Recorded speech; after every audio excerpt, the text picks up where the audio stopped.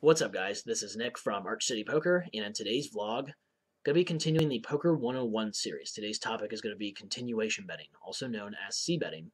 Many of you will already know what c-betting is, and many of you won't, and that's okay. That is why I am doing the Poker 101 series, and hopefully that'll help you guys that don't really understand the terminology or these simple concepts quite yet. Now, for those of you that do know what c-betting is, many of you don't actually have a plan for when you fire out a continuation bet. Now, what is a continuation bet? First off, before we get into this, it is just basically a bet post-flop as the pre-flop raiser with the initiative. And I see many players that just fire bets on the flop and say, well, that's just a standard spot to c-bet. It's a standard c-bet. On the pre-flop raiser, I should be continuation betting and continuing my strength, or showing my strength, rather. But there are many things to consider before actually firing out a c-bet. One, if you're c-betting for value, do you get worse hands to call? I see many players that just fire with like mid pairs or bottom pair on a flop and just say, well, I'm just c-betting.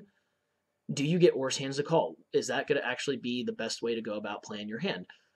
Two, if you can get worse hands to call and you fire out your c-bet, I see many players that don't think about what happens if they get raised or if they are called and then they don't plan out what they're going to do on the turn. So having a plan for when you c-bet for value is very important. Equally as important, or as important, I should say, is having a plan for when you c-bet bluff. Does the flop texture represent your range well? And this might not be as important in live low-stakes games, as many of your opponents will only be looking at their two hole cards and not really thinking about how your range hits the flop texture. They'll just be thinking about how their cards hit the flop itself. But if you do have any thinking opponents in your game at all, it is important to start thinking about how your range hits the flop texture. For example, if you are the pre-flop early position raiser and you c-bet 6-5-4, that is a flop texture that's not going to hit your range very hard, and your opponent's in position can put a lot of pressure on you at any point in the hand post-flop. Now, flop textures that will hit your range well will obviously be like ace-high flop textures, double painted flop textures such as king-queen 6 or queen 10-4. These flop textures will hit your range a little bit stronger, and then your c-bet bluffs might be a little bit more successful. Now, another thing to consider when c-bet bluffing is what turn cards can I continue my bluffs on? Do I pick up equity with backdoor flush draws or backdoor straight draws?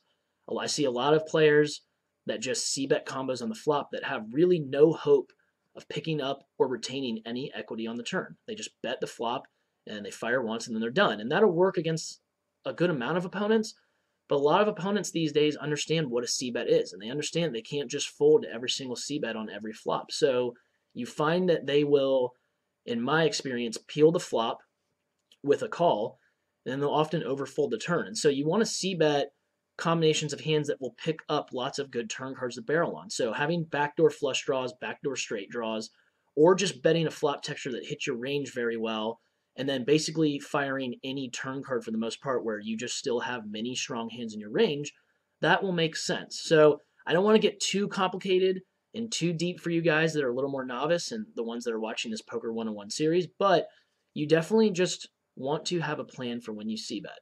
Keep it simple. When you c-bet for value, can you get worse hands to call?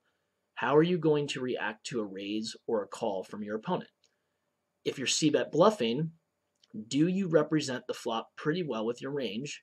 And are there good turn cards for you to continue your bluff on? That should really help you become a much more efficient c-better and a much more efficient player overall post-flop. So if there are any questions or comments on this topic, just let me know as always in the comment section, and I'll try to respond to you guys as quickly as possible.